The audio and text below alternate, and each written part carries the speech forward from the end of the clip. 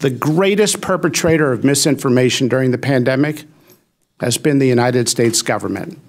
Misinformation that COVID was spread through surface transmission, that vaccinated immunity was far greater than natural immunity, that masks were effective. Now we have the definitive Cochrane review. What do you do with that review? Cochrane is the most authoritative evidence body in all of medicine and has been for decades. Do you just ignore it, not talk about it?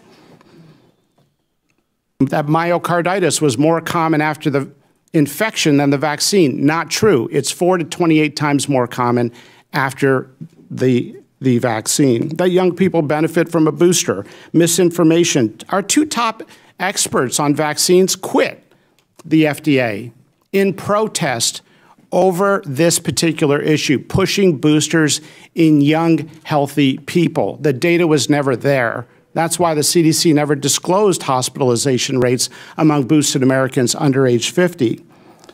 The vaccine mandates would increase vaccination rates. The George Mason University study shows it didn't. It did one thing.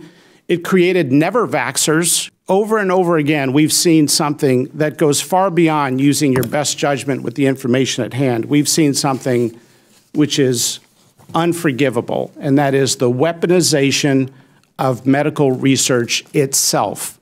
The CDC putting out their own shoddy studies, like their own study on natural immunity, looking at one state for 2 months, when they had data for years on all 50 states. Why did they only report that one sliver of data? Why did they salami slice the giant database? Because it gave them the result they wanted. Same with masking study. Well, the data has now caught up in giant systematic reviews, and the public health officials were intellectually dishonest. They lied to the American people. Thank you.